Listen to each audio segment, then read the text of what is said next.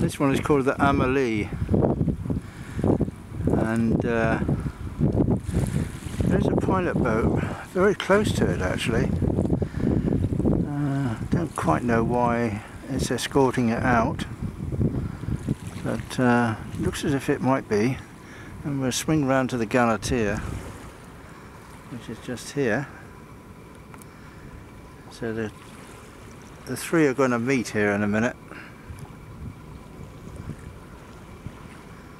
Can't really see because facing the sun.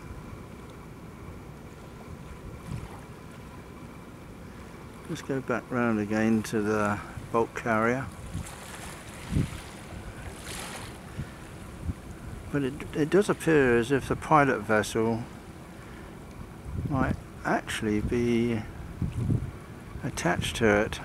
Just going past the buoy now.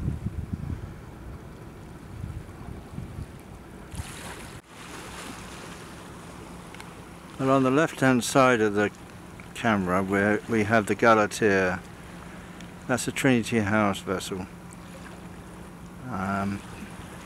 I can see a couple of buoys on the back there, and a grain carrier, bulk carrier, whatever, is very close now to them. They're just about to pass, which is now, pilot boat is still behind the bulk carrier. But the Galatea looking very good in this weather. It's October the 4th at Stour Estuary, Langard Point, Felixstowe. Two are just past each other now, and the pilot boat is still very close to that bulk carrier. Not got a line attached, I don't think, and I think I can see that it's got a Norwegian flag. Can't be sure of that from this distance. It must be getting on for a mile away. But there's a Galatea again. Certainly looking very nice. Let's zoom in a little bit on that one. Yeah.